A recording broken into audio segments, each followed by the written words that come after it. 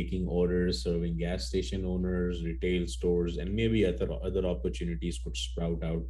So what I would advise you is to give maximum time. I know it's first class today, but try to stay and bring yourself online.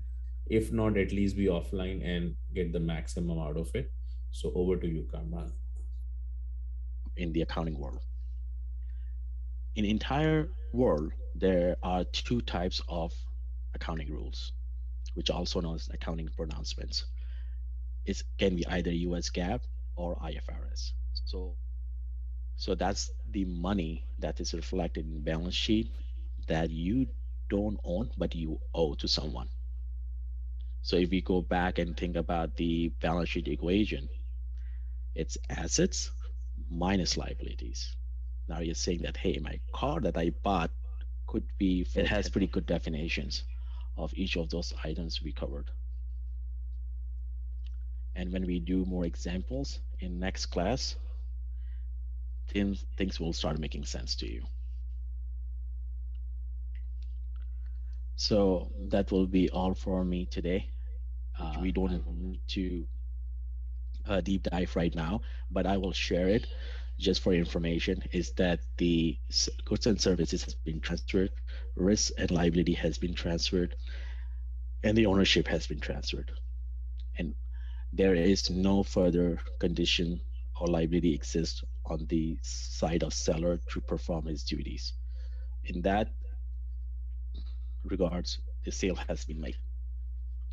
It gets a little tricky when you are dealing with services or manufacturing or other sort of industries, but for our purposes, we'll keep example as simple, in which our case, common stock is the equity account.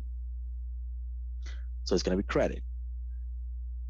If we go by this rule that the asset and expenses increase by debits and liability and revenue increase by credits, and also equity also increased by credits. So we will book trying to increase the balance, and the normal balance is on the credit side. So we are going to book the entry on credit side. Again, let's spend some more time on in this step, because it's very important to understand what are the normal balances, and if you want to increase that normal balance, what side of the entry you're going to use.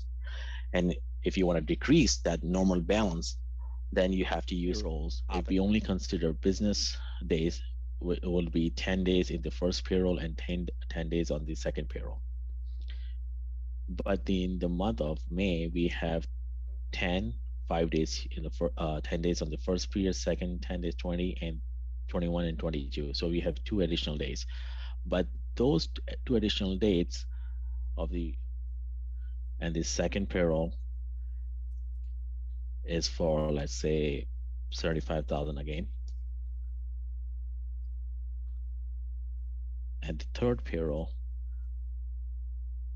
which is going to be like $10,000, for example. So what's going to happen is that when I reverse this, currently common stock established in a chart of accounts. So the good feature about QuickBooks is that you can add an account while you enter a journal entry. So I'm going to type in common stocks. Have to pay loan in 3 years, 4 years, 6 years, then it is considered a long-term loan, long-term liability, because anything which extends beyond a year considered as a long federal ID identification number, which is similar to Social Security number for individuals. Same logic that differentiate one company from the other company and its ownership structure, everything in the database of the IRS. So in our case, we are going to use a fake tax ID number. Let's say we change terms to net 30. Now it's going to change the date based on that. If you're receiving a discount, you can always put there. Then you can say a memo here for the period of May 2022. The expense account you are going to use, let's say you have a utilities account, uh, you click on select that option and then save and close.